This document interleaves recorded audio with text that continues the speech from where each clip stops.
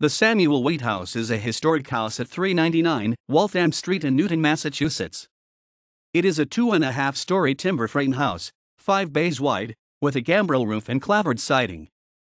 The front entrance is flanked by pilasters and topped by a gabled pediment. The house was built circa 1735, probably for Dr. Samuel Wheat, Jr., and is one of the oldest houses in the city.